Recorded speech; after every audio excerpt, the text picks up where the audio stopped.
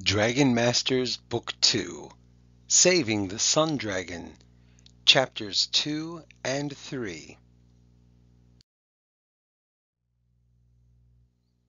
Chapter 2 A Sick Dragon. Anna looked up and started to scream. The other Dragon Masters also looked to the sky. Griffith pointed a finger at Khepri.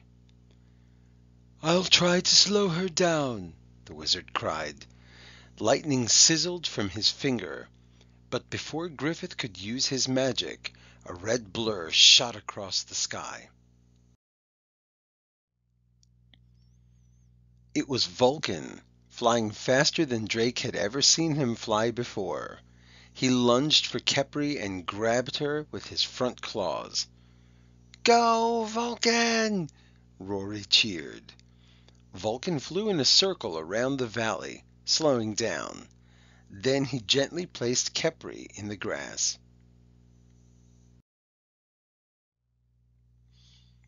Everyone ran to Khepri. The dragon's eyes were closed. Her breathing was loud and heavy. Anna stroked Khepri's head. "Oh, Khepri, are you all right?" she asked, her voice shaking.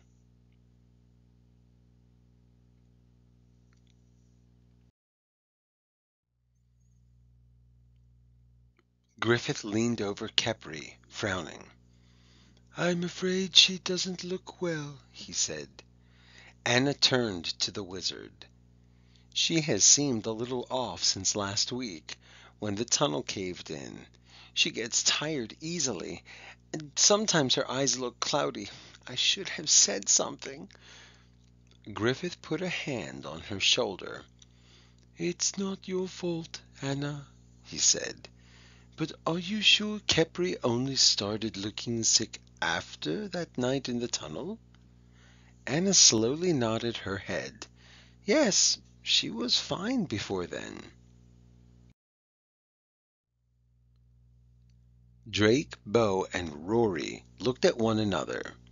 A week before, they had all tried to sneak out of the castle with their dragons. Since King Roland wanted to keep the dragons a secret, most dragon training had to take place underground. The Dragon Masters had only wanted to get outside to do some night flying. Then a glowing red orb had flown into the tunnel that led to the valley.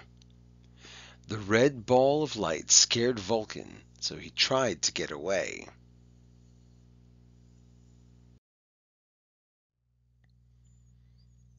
His huge body banged into the tunnel walls, and he made the tunnel cave in. They were trapped. Worm used his mind powers to help them escape. He broke up the big rocks blocking the tunnel, using only his thoughts. Worm had saved them all. But now something was wrong with Khepri. "Why did you ask about the cave-in, Griffith?" asked Bo. "The red orb worries me," Griffith answered. "It must have been made by a dark wizard, as I had feared, and dark magic can make sun dragons sick."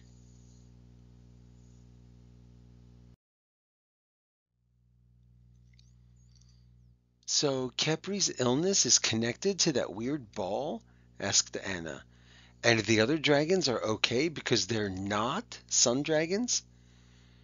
"I think so," said Griffith. "Do you know any dark wizards?" Drake asked with a shiver.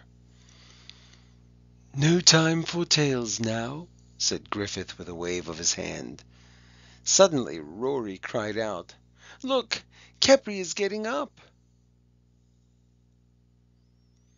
The dragon had opened her eyes and was standing on all four legs. "She looks well enough to walk back to the dragon caves," Griffith said. "Come along."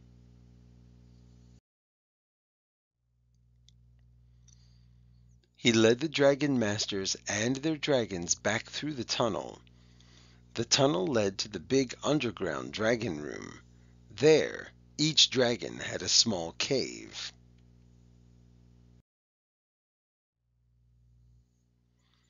When they got there, a big man with red hair waited for them. He wore a vest with a gold dragon on it and a metal crown on his head. Two guards stood behind him. Griffith stopped. "King Roland," he said, "what brings you down here?" The king frowned. "What is this I hear about a sick dragon?"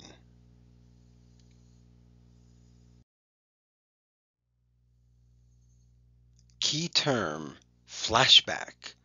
This is when a story talks about something that happened earlier. Did you notice while I was reading that on pages 14 and 15 there was a red rectangle? That part of the story is called the flashback. The author told us about something that happened in the previous book. Why do you think she did that? This is a question you don't have to answer. The reason is that maybe some people didn't read Dragon Masters Book 1. So this is a way, or maybe they read it and they don't remember, because those books were not released on the same day. For you, Dragon Masters Book 1 was last week. For the people who bought Book 2, after buying Book 1, they might have waited a year. Okay, so this is the author's way of getting everybody caught up on what had happened before. So, two questions. Number one, how long ago did the Dragon Masters and dragons become trapped in a tunnel? I'll give you a hint. It was mentioned in this chapter. Number two, why is Khepri sick?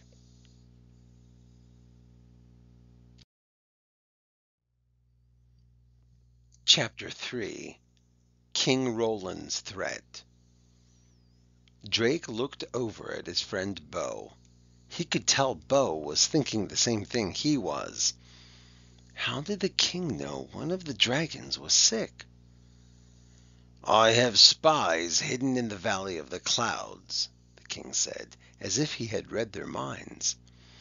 "You almost let these dragons escape once, Griffith.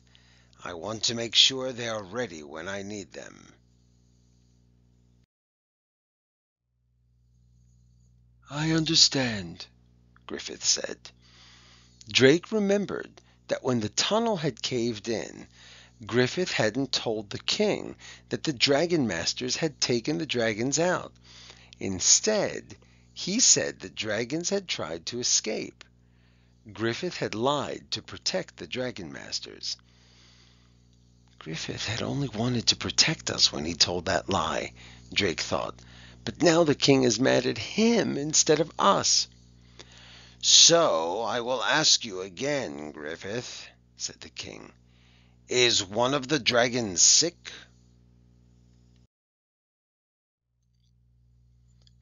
"Yes, your majesty," said Griffith. "There seems to be something wrong with Khepri." All eyes turned to Khepri. Her eyes were cloudy, and her long, graceful neck was drooping.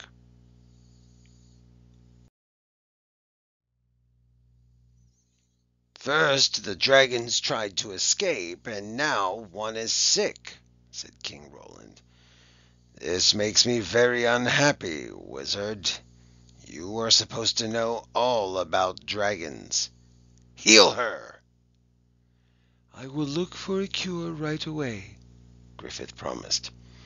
"You had better find one soon," King Roland said, his eyes fixed on the wizard. "If not, I will find another wizard." King Roland turned and stormed out of the caves. His guards followed.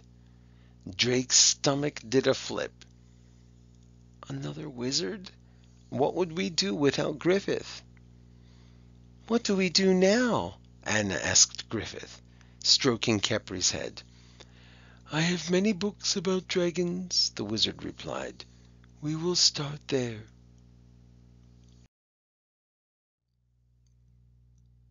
"We? You mean we can help?"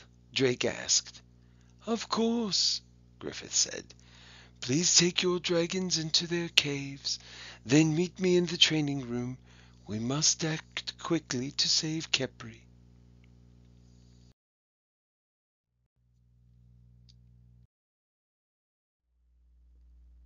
To be continued.